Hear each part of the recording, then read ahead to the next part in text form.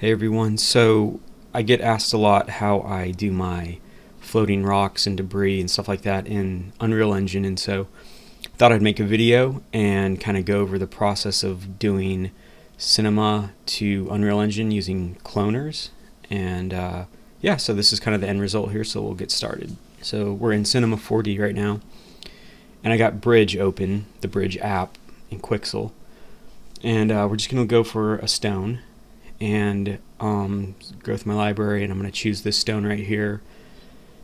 And it doesn't matter the resolution, just import it because it's going to be a reference. Make sure your export target is set properly, and then just export it into Cinema, and you'll get an error about a redshift material. Ignore that. You can delete that material actually, because again, this is just reference. And so we're going to just pick a torus for this one. You can do any shape. Because we're going to actually clone the rocks into the torus. And so select the cloner, and then you want to set that, make sure it's on instance. It has to be on instance for it to work properly. Select your geometry and drop it into the cloner. You can get rid of that null. And then we're going to set the cloner type to object.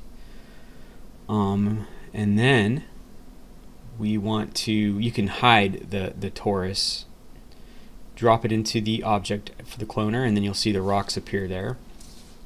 And I just increase the count a little bit to 50. And again, it's volume. I set it to volume, so that means the rocks take up the inside of that object, of that torus. And I'm going to add two random effectors actually. So the first one here, I'm going to do for the rotation. I set it all to 360 because that randomly sets all the rotations to 360 degrees. And the scale to 1, so the smallest being super small and the biggest being a scale of 1. Okay, and then just to make sure, we're going to rename this to size so there's no confusion. We're going to make sure that it is in the effector slot for the cloner, and it is. We're going to create another effector called move, and I think we can set the parameters for the position a little lower. Again, this one's going to be the movement of the rock, so I'm going to set in the effector tab to noise. Noise is a little less chaotic than the turbulence setting, and I'm actually going to increase the frames to 200, and we're going to change that in Unreal. So it's going to look really fast and kind of janky right now, but we're going to change all that. So we're going to change the scale down to 40 and the animation speed down to 50, and the scale, the smaller scale affects each rock individually more. So we're just going to adjust these parameters just a little bit, maybe the scale a little smaller so it's each rock a little more. And again, if you do turbulence, you'll see it's like crazy. So we'll go back to noise, and I'm not exactly sure what the synchronized and indexed do, but they seem to make them a little more smooth. So we're going to go back, and this is kind of like up to you, the parameters and stuff, and the positions and the scales and the rotations you want to use. You don't have to keep the move for just the movement of the clones. I'm going to boost up the count a little more, kind of really emphasize all the pieces. As you can see, the movement, I'm adjusting that in the random move, and it's not quite getting what I want, so I'm going to go into the actual size random effector and start messing around with the position there, and that's kind of getting more what I'm looking for actually. And so again, this is just personal preference. You can do whatever you want. And let's see, I think again I'm going to just go through and double check everything, maybe make a couple more adjustments. I'm gonna actually speed it up a little bit.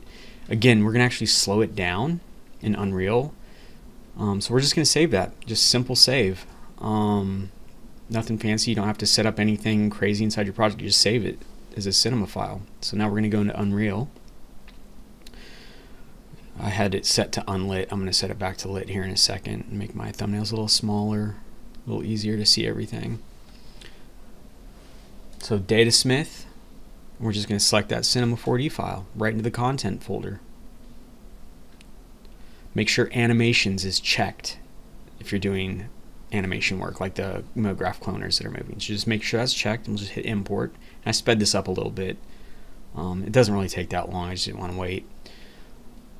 So it brought it in, so here's what you have, and it's not doing anything yet. And that's because we actually have to create a sequence. I'm going to delete that torus, we don't need that. That's just, it was hidden in the cinema file. It doesn't hide it automatically when you come in here. Just reset my floor a little lower to 0, zero it out. And you got to create a sequence for the animation to actually work. So I'm just going to call it render. We'll just double click on that render icon down there, and that'll bring up our sequencer. Got to drag it over here. I forgot I'm working on one screen, so usually I have two screens open. We'll jam it all into one screen though. So there's the animations folder that we brought in. I accidentally clicked on the sequence, so my back arrow wasn't there, so I was like, ah, crap. So I have to close sequencer, go back over there, double click on the icon down there, and it brings it back up to where we just left off. And now if you scrub through, you'll see that it actually plays that animation from Cinema. And here's where we're going to, so the time scale, we're going to decrease that by half. And I think I'd do a little bit more here in a minute. So it slows down the animation. So you can see it's playing through there. And so what we're going to do is we're going to replace all of these clones with nanite, so it looks super sharp if you do like an animation. So I'm just going to delete all the lights, the atmosphere, everything, because I'm going to make my own lights and kind of give it a cool, kind of a little bit of a foggy atmosphere. So we're just going to do a rectangular light, which I can never find for some reason, even though I use them all the time. Zero it out, make it movable. Hit G. I didn't hit G. There it is. Hit G to show your lights and cameras and stuff in the scene, and I think I hit G again to hide them, maybe. So I'm just kind of getting everything set up here. I'm going to add a visual effects, exponential height fog, and I'm going to scroll down to where it says volumetric fog. Turn that on. Build lighting only. I always do it this way. Again, I don't know if this is the right way to do it. I found that this is the best way to get cool looking like God ray and volumetric lighting. Kind of close to Octane, which is what I use. And so it doesn't look like much happened. You need to save it, because I don't save things. But you need to start tweaking the settings. So the density we're gonna crank up to 0.1, and then you can adjust the the intensity for the light, and then there's a volumetric scattering intensity, which also adjusts your fog. Now you have to turn on in the advanced tab cast volumetric shadows. It's not on by default, so you have to turn it on, and that's how you get the rays that come, the shadows that come from the rocks that we'll see here in just a second. Because I'll move those up, and you'll see the little rays start to see there. The rays are starting to kind of show up. Now if you turn that back off like it's default, then those shadows go away. So anyway, yeah, that's something to keep in mind. So now we're actually going to start replacing these clones with the nanite geometry. And as you can see, the clones are all set up. It's like 0, 0, and then there'll be 0, 0, 1 and 0, 0, 2, and so they're just kind of in these groups. So I accidentally forgot that this is Bridge, the app, and not Bridge inside of Unreal. So I got rid of that. Go up to add Quixel content, and that opens the Bridge for Unreal Engine. So I'm just going to type in the name of the rock. If you can look over in the outliner there, it has that UKWUAC3. So I start typing that in there because I have those rocks also downloaded in Unreal. So I'm going to set that to nanite, add it, and it adds it right there. So what we're going to do now is I go over to my outliner and I look for 0, 0. See that the file names, and then it's 0, 0, and then it goes eventually 0, 0, or 0, 1. So all the 0, 0s are going to be the first rock, and I have to double click on the subsequence. That's very important. You have to double click on the subsequence to go inside. It's kind of like a folder inside of a folder. So we're going to select the rock, go over there, right click, replace selected actors with the selection. And what that does, boom, is it immediately replaces your cloner now with a high definition nanite geometry mesh. So we're going to go down to the 0, 1s. We're going to select all those, we're going to go to the next rock, go back over, right click, replace selected actor with the selection. And for some reason that sometimes has a bug and it looks like you have a material selected. Just ignore that. You'll notice that I do that again here. So this is just kind of like laying bricks. Same thing over, select, go over, replace selection, and so on and so forth. And I kind of do it a little quicker here just because it's the same exact step this each time. 03, replace selected actor. Okay. We're going to go to 04. Select all the 04s, go down there, right click up there, replace it, and then our last one, 05, the last rock, right click just in the area, boom. Okay, and then I drag, just, it doesn't matter, just like the last selections, I drag them over into that sequencer. Now I go back arrow at the very top there, and that takes us back into the main sequence folder level. And now we have all nanite geometry in place of those cloners. So now when you have these things floating around, they look a lot higher definition. And so I'm just going to add just a little scenery here. I'm just going to add a couple of actually one 3D asset, nanite asset from Quixelbridge here. Just add that in and just drag that out, and we're just going to actually just make something real fast here. Place that over there, just duplicate it holding Alt, rotate it, scale it. Scale that up just a little to kind of add some variation to what it is. Excuse me. Then we're going to add a camera in just to kind of get a little camera animation. So that's under cinematic, I believe. Yeah, cinema camera. And then up there, if you notice, I selected the camera. Now I'm just navigating through the scene, looking through that camera, and now I'm going to select.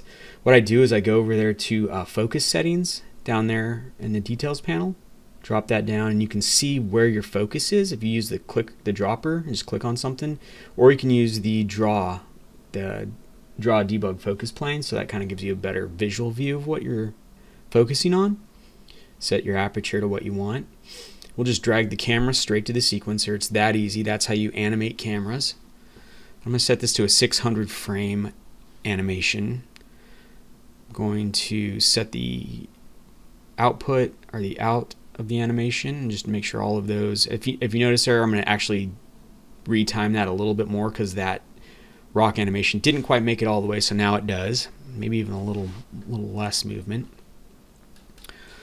Alright, so we're just going to do a quick camera animation, nothing fancy. Keyframe the transform, first frame, last frame, we'll just go down somewhere that looks semi-cool, like that, maybe looking up a little bit. And we'll just keyframe that last frame. We'll just go back, make sure it all looks okay. And it looks pretty sweet, nothing fancy, just to kind of get the point across. And then pull the rocks down, and again, adjust however you want. This is just all up to how you want your scene to look, how you want your light to work, how you want your objects to look. This is just kind of playing Legos right now. You're just building out stuff with your assets now. Alright, that's looking pretty sweet. Let's see here. Yeah, the indirect lighting, that's basically the lighting that bounces off the ground and hits back up on the rocks. You can adjust that, your intensity maybe a little bit. My exponential height fog, I go down and increase, so that's the scattering distribution. That's kind of, let's see here, the extinction scale a little bit, and then density. So this is just tweaking the attributes for all of these to get a look that you want. And then make sure everything looks nice and plays well together. Make sure the camera actually goes all the way to the end, the animation.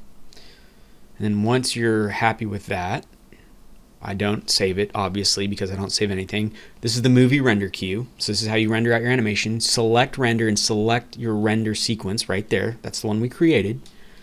This is where you set your size, if you want a depth pass, which I do, which I didn't even use, so this is irrelevant right here, but that's how you'd set a depth pass if you want to use it. and anti-aliasing, and then I do game overrides. I'm not exactly sure what that does, but it seems to make everything work better. Render warm-up frames, and I always set this to 128 or higher. That's kind of like gets the light and all that stuff ready to go, and then set your what size you want your render to go out, set where you want it to render to. Yeah, I kind of messed up right here. I just named it like a sequence folder, and just select that folder, and that's where your output's going to be. Make sure your frame resolution is set properly. Accept, and then you'll see I think this is real time. I left it real time to see how long it actually takes to render, which is not long at all. So it does a render warm-up frames, which is super fast, and then it starts going. So it's rendering the frames right now. This is how fast it actually renders. This is 1920 by 1080. You can do a 3K, 4K, which takes pretty much the exact same amount of time. So we're looking at what, 30 seconds to render this 600 frame animation with volumetrics and super high resolution geometry. And we're done. So I'm actually going to show you how to do the chromatic aberration and kind of these little touches that I would do in After Effects that people ask me about a lot as well. We'll just dive into After Effects real fast. Ignore that. That always pops up because of some add-ons I have. And we're going to just open the sequence. Just click on the first frame, import as sequence, import. Just drag it right in there. Alright. So awesome. Looks great. So we're going to do a shift channels. If we look up in the effects and presets, I'm actually going to type in a shift channels. And what that does is it lets me set this to a solid, and we're going to set that to screen mode, and then we're going to set this to only red, so we're going to turn off green and blue, duplicate it 2 times. Okay, so we're going to go to the next, we're going to turn off the red, we're going to make this green. Last one, we're going to turn off the red, and we're going to make it full blue. So now I got RGBs. I'm just going to go over 2 frames, 1, 2.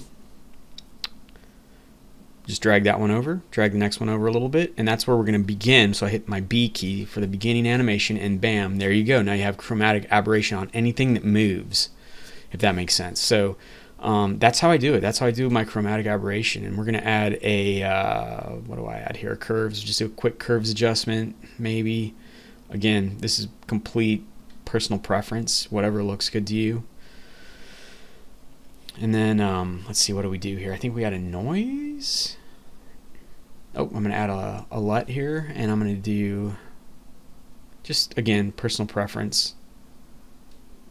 Pull it back a touch. I think I put my noise last. I don't do grain on animations. I do noise because grain takes forever to render, so I just do a noise and usually do about like 6 or 7 on the noise. And it just adds that realism to it, so then it starts kind of looking more realistic, and that's your final result right there. That's it. I hope you guys enjoyed.